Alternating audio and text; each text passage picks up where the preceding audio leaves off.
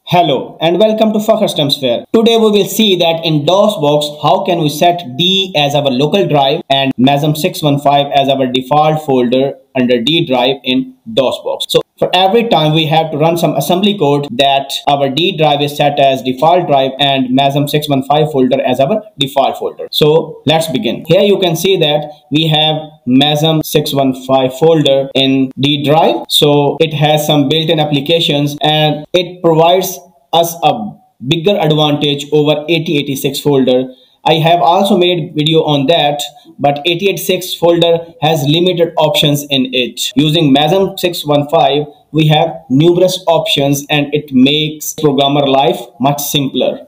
Okay, so I will place this folder in drive and share a link with you in the description. So what would be the first step? We have to mount this path as our local path. We have to set D as our local drive, and under D drive we have to set this folder as default folder. Okay, so let's go to DOSBox options first. You have to simply search here in the search bar DOSBox, and here you can see that DOSBox options. Just click over here and a text file will open for you. Just go till the very bottom. Here you have to write these two lines only. You can put your mount lines here.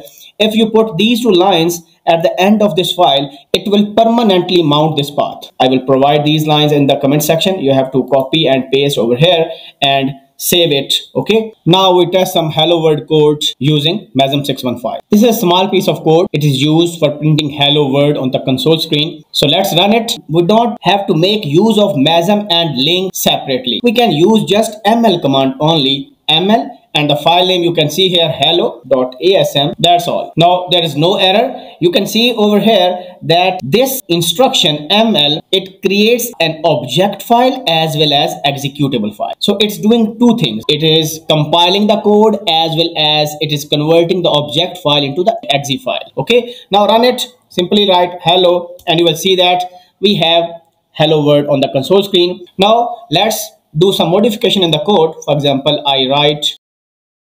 Now save it and run it again. Now you can see that just write.